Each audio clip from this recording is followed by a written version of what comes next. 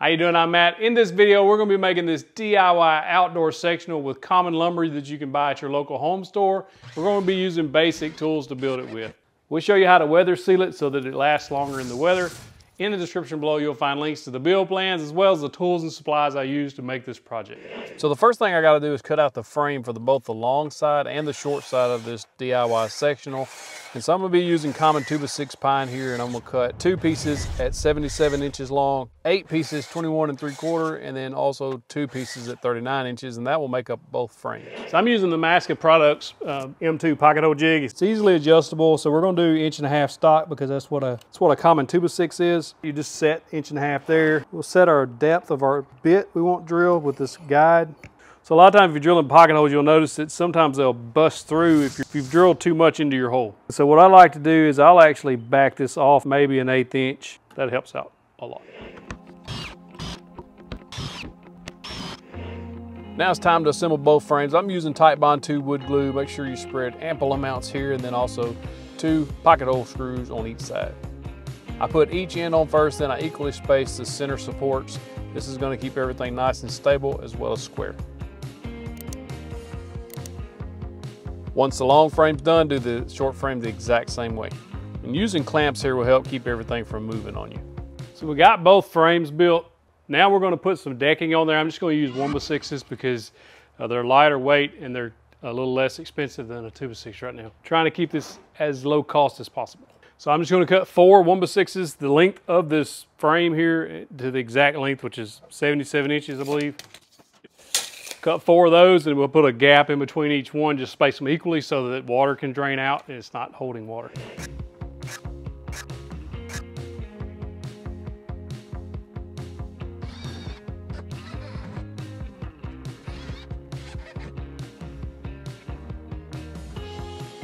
So we got our basic frame built. Now we're going to build the legs, and I'm going to cut 4 26.5 inch pieces for the uprights, and there'll be a piece on top. It'll make a total of 28 inches tall. Let's build some legs. So now I'm just assembling the legs, and this is the upright of the leg, and this will be the second upright of the leg on the other side. Of course, the top here is your armrest. I like to assemble everything upside down. I got it clamped in place, I got it glued, and then we'll just put make sure you're using outdoor screws here. Main thing here is you want to make sure the front face is flush. And one good tip is to go ahead and start both screws, and that'll kind of hold everything in place. Even though you do have a clamp, sometimes that pocket hole tends to throw everything off if you don't have both of them already started.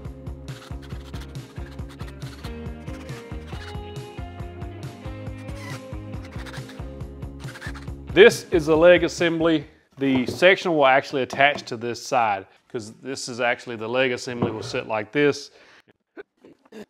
Your frame assembly is heavy. Your frame assembly will actually come in here like this, and those pocket holes will be covered, and that's why you turn them that way. We'll actually mount the top of the frame be at 17 inches here. And full disclosure, you won't have to worry about this because I've already corrected this in the plans that I'm making. This is the back board. I'm going to take it off and make a longer board because that's actually going to come together like that. And then I'm going to take this board off. Actually, what happened was I forgot that there needed to be legs back here on this back side. So I made a mistake. But it wasn't too late to fix it, so that's a great thing. We're going to put the legs on right here. It's going to be similar to the other style leg, except for it's going to come to here, and then we'll take this board and extend it all the way across for the back to lay on. You'll see what I mean when we get to the back.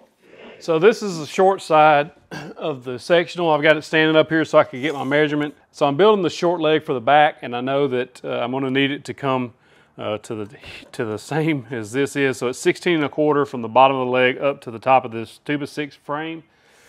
And I'm going to build this the same to go on that back corner because there will be a 1x on top to make it 17 total, which is what this will be when we have our 1x on top like that. So the 1x will actually go all the way by this and onto the top of this.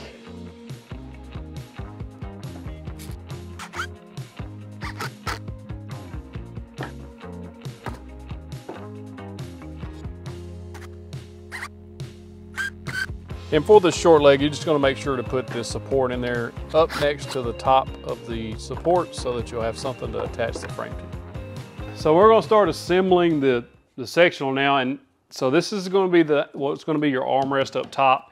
We want our seat height here at 17 inches because our cushions were gonna go on there like that. They're about 4 inches thick, but when you sit on them, they squish pretty good down to about an inch. That'll give us about an 18-inch seat height, give or take.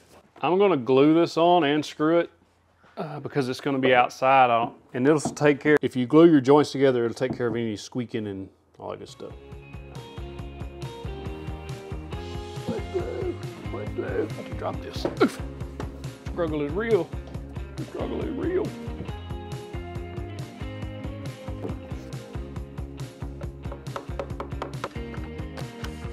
Again, these are exterior screws. Make sure you're using exterior screws or they'll rust and cause problems later.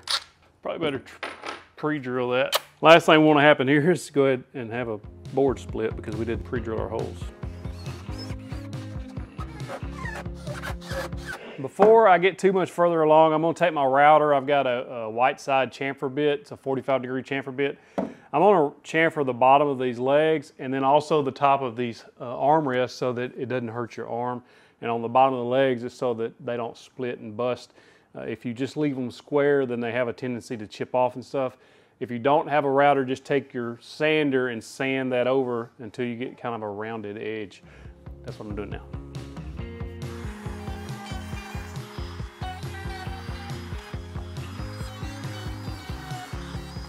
All right, all right, all right. So this is the short side. I'm putting glue here where this short leg is going to be attached. And again, this, if you just want to screw it together, you can, but it's going to keep it from squeaking and stuff later as the wood expands and contracts in this weather. Even if you've got it stained like we're going to, it's a great idea to go ahead and put glue on this thing. So I went ahead and rounded over those bottoms of this leg too. We're just going to set this in there. The main thing you're looking for here is you want to make sure this top side is flush and this back side is flush. We'll just screw that in.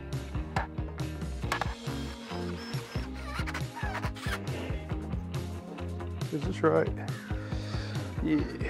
So now you see that this piece will actually come in there and it'll attach here underneath, and then we'll have our leg on the other end.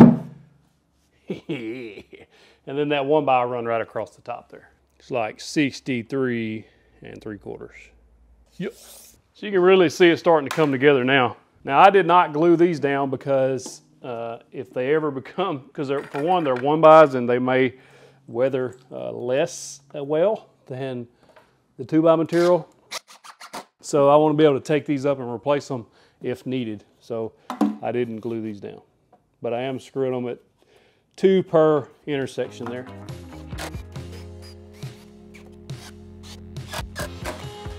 Now we're cooking.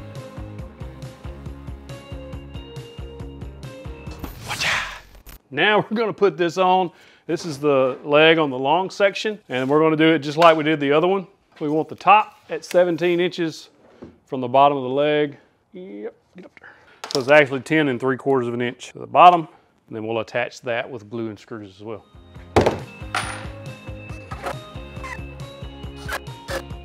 I'm going to take measure go. So I kind of messed up. I wasn't thinking to drill these 2 holes on the outside when they're actually supposed to go on the inside, so don't do that. I'm gonna stick 2 screws in there to cover the holes up. All right, so right before we start building the back, so we're building an angle back, and we want to go ahead and join this together, even though it's gonna be extremely hard to move. If you're building this as a modular piece, you would leave these separate at this point, and then you could go ahead and build your backs and just have it to where the backs would attach to the base separately. So what we're going to do is I'm going to glue and screw from this sideboard into this, and then from this piece into this, which is why we built this piece like this. There's legs on the back side to support the back. The middle right here in this corner shouldn't need a leg because it's all tied together. Now if you're not tying this together and you want to make this 2-piece, you can certainly do that. All you would need to do is put a leg right here on the corner and a leg under this, and it would be a 2-piece, and you can move them separately. But we're going to build a 1-piece because we don't want it to move separately.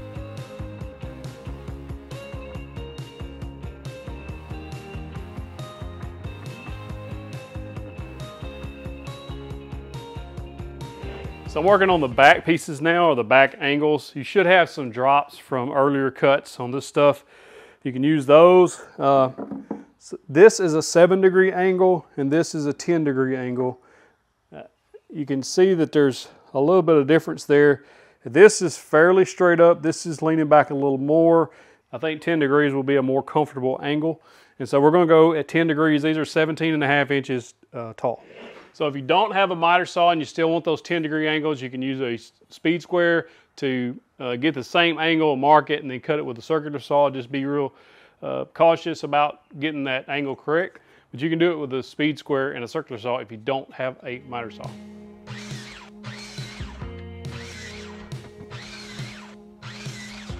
So now it's time to start putting the backs on. We got the 10-degree angle on the top and the bottom, and then we're going to put a top piece around the top to protect that end grain. It'll help it last longer and it'll look better. And we're just going to set these on there on these pieces that are on the edges where the armrests are. Just going to screw into the armrest from the side, and that'll secure it there. No need to secure it anywhere else. One here, one on the corner, one in the middle, one on the end. So 1, 2, 3, 4, 5. And the ones out here in the center will be pocket hole down into the structure. So just to show you, I'm 200 pounds. This corner is very robust, so you don't have to worry about it. If you put it together this way, you don't have to have that leg sticking in here. Kind of takes away from the look of it. So before I start putting the backs on, I'm going to go ahead and take this opportunity to sand all of this. I'm going to do 80 grit and then 120 grit, and that's it. And then I'm just going to kind of knock the edges off. I'll probably take my chamfer bit here on these edges and hit these edges all the way around just to give it a little more detail. You don't have to do that. You can just hit it with the sander and just kind of knock that rough edge off. Once the cushion's on there, your leg shouldn't be touching that anyway. So I'm going to go ahead and drill some pocket holes in the top. So this is actually turned upside down. This is the top of my back rail. I'm going to put one pocket hole here, and that's to screw that top face piece on with. And then some of them will have pocket holes on the bottom. A couple of them will, and then the rest of them will be, or the two end pieces won't have it on the bottom. And I went ahead and sanded all these as well, just to make things easier. So now we're going to go ahead and put the back on. These are cut at 10-degree angles. The ones that are attached to the arms on each side will have pocket holes going up into the top, but none in the bottom because we're going to attach it to the arm itself. And then on the corners, they'll have pocket holes in the top and the bottom. And then we'll have one in the middle on the long side. Make sure that this backboard is even with this back slat so that if it's too far forward, then your cushions won't fit. We better test those first. Perfecto, she says.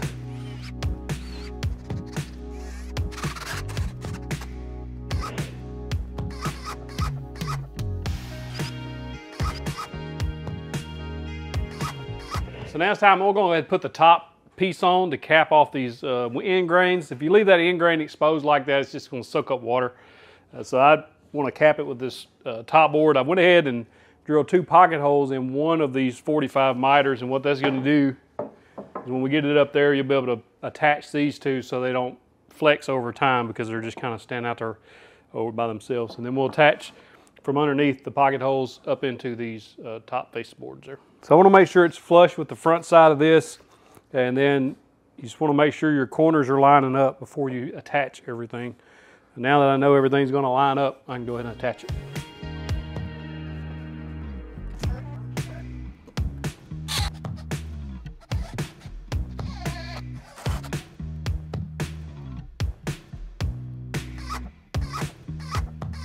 I got my top rail on, it's on there, pocket hole glued and screwed, man. That's a good place to rest your arm. It's at a good height to rest your arm. I'm 5'11".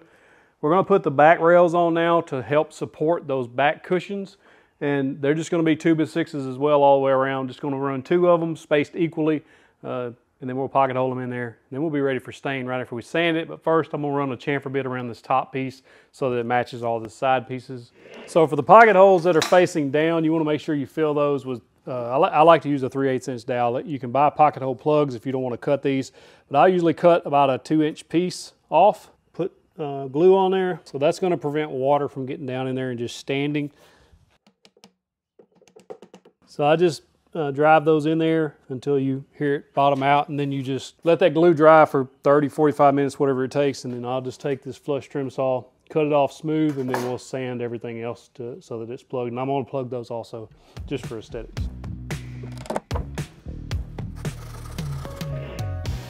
Now it's time to put the back supports on to support those cushions.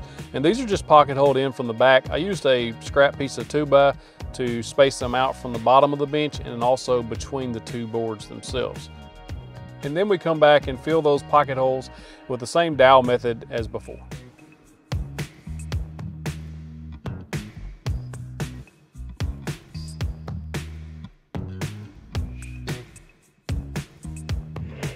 This thing is a beast to move. It took 5 of us to get it to the backyard to get it ready for the staining.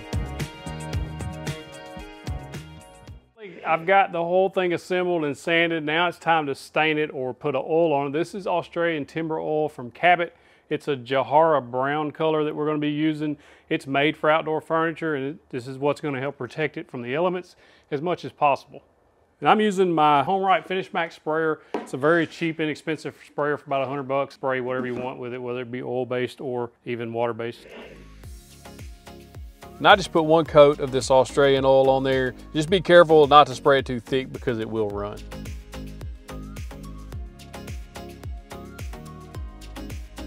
Once it's sprayed on there, we let this dry for 24 hours before we moved it onto the deck. Surprisingly, with a lot of effort, 4 of us was able to get it onto the deck.